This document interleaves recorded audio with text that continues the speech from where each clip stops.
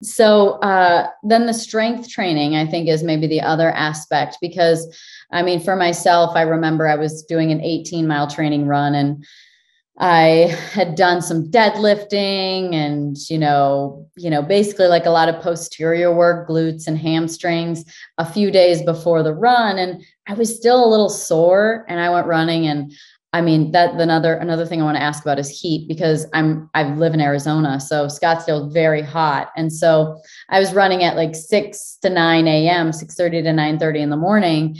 And I know you're so fast.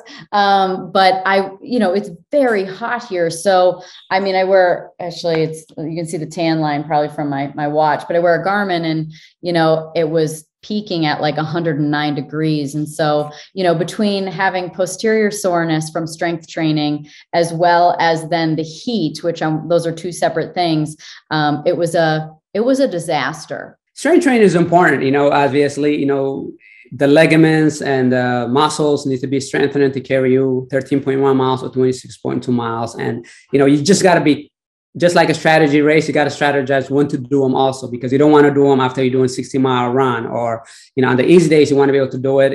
Sometimes you got to change your long runs or your intensity because you did not feel like you were up to it or happy to get the best out of yourself. So that means if the core training is the next day, you don't want to do the long run or intervals and then go stick to that routine. You have to be flexible to be able to change. But, as much as, weight, your body weight is good, or the bars, you just want to get those muscles kind of limbery and really tensile up a little bit to be able to help you carry the direction.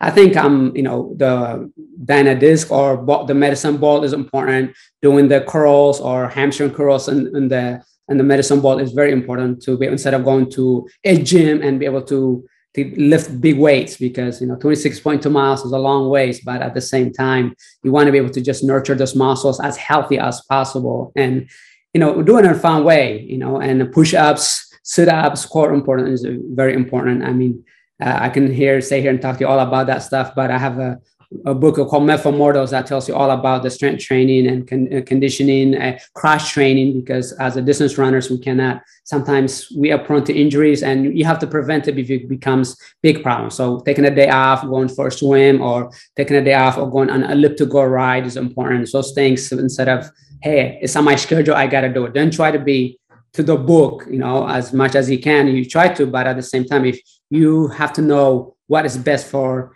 Danica to be able to say, what, coach or team, I need to take a day off today because I didn't sleep well the last night. So that 16-mile run, we're going to do it tomorrow or the next day, versus say forcing it and sticking rigid to it. It can prone to be a little bit of a problem. So you got to be flexible, but at the same time, strength training is just important to be able to get you your posture. I don't know if you wear sunglasses, but you got to wear your glasses, hopefully during the run as well. So that way, because we get fatigued, I use my Maui gym to be able to just, when I'm running, because when you fatigue, your head goes down.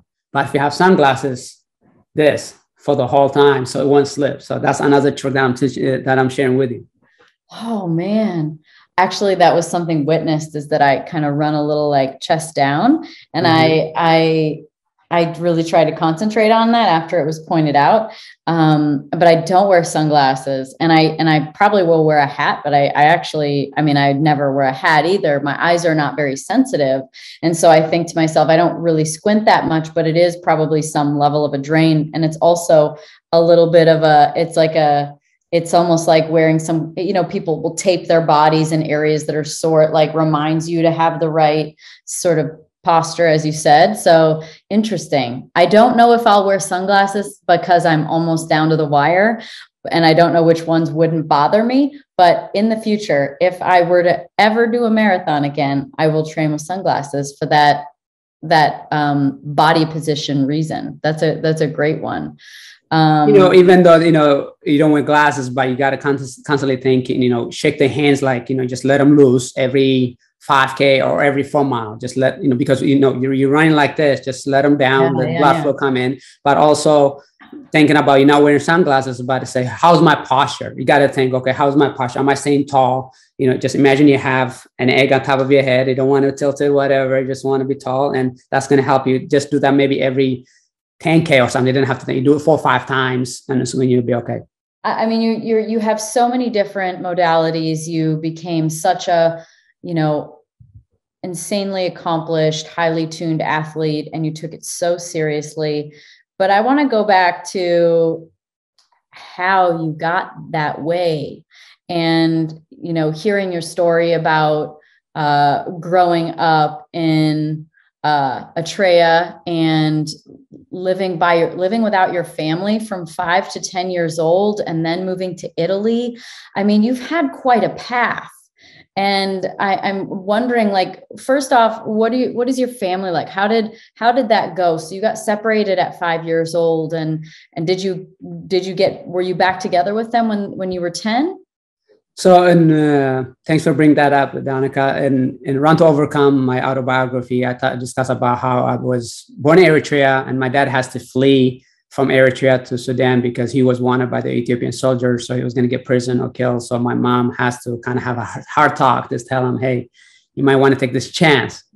It's not like you get on a flight, but he has to go over 225 miles in the wilderness. And sometimes he has to spend the night in the trees, on top of the tree in a branch, because if he's on the ground, there's hyenas, lions, scorpions, and other animals that can take his life. So he survived it. But, my parents had 5 kids and 1 on the way. And they tell him to say, if it's a girl, call her Bi'imnet, or if it's a guy, call him girl, call her Amina, which means with belief. That one day, if I make it a safe land, I will look after you. So I did not see my father from the age of 5 till I was 10. And my mom and I, brother and sisters, grew up in a third world country, no electricity, no running water, where we have to fetch the woods to have fire so we can cook meals, and go 2 to 3 miles to get that. And in fact, one day I was in the vicinity of another border, and I got caught, unfortunately, and trying to get as much woods as I can, and I got caught. And my mom, we have to spend the whole day there, and my mom has to come and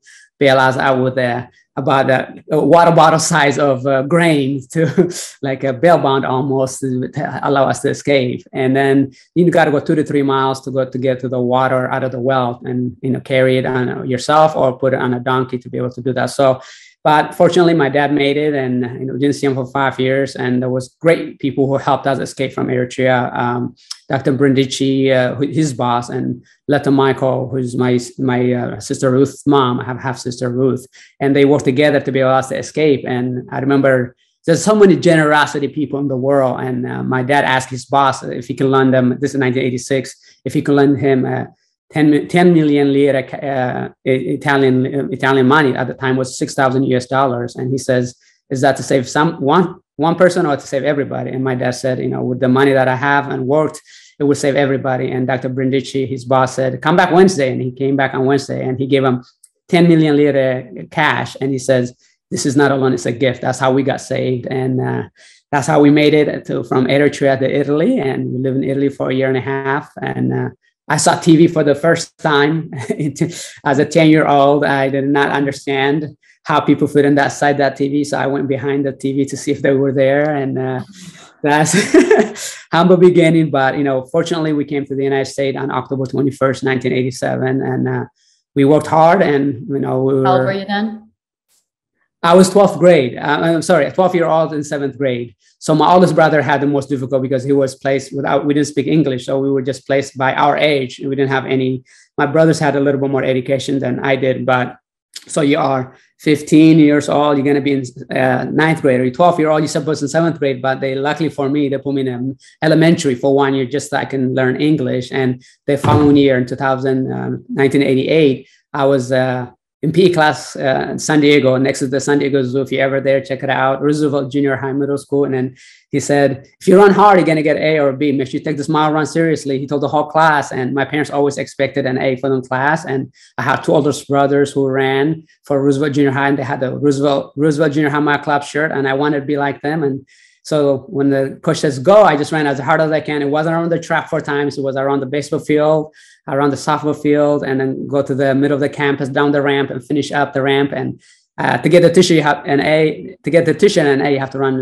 6:15. I end up running 5:20. And he goes, he couldn't believe it. He's like, he called the high school coach, and he says, this guy's going to go to the Olympics. He said, you're going to go to the Olympic? But I'm like, do I get a T-shirt? You're like, wait, do I get an A and do I get a T-shirt? Yeah, I didn't know what the word Olympic meant. I'm just really learning my English, so I have no idea. And I went and asked my dad that evening. I says, "What's the Olympics?" And he says, "What'd you do? What happened?" He's like, "Coach Duke Lord says I'm gonna go to the Olympics," in my native tongue, obviously. And he goes, "Well, the Olympics are every 4 years, and they get peace and harmony. Different continents and countries get together for a friendly competition."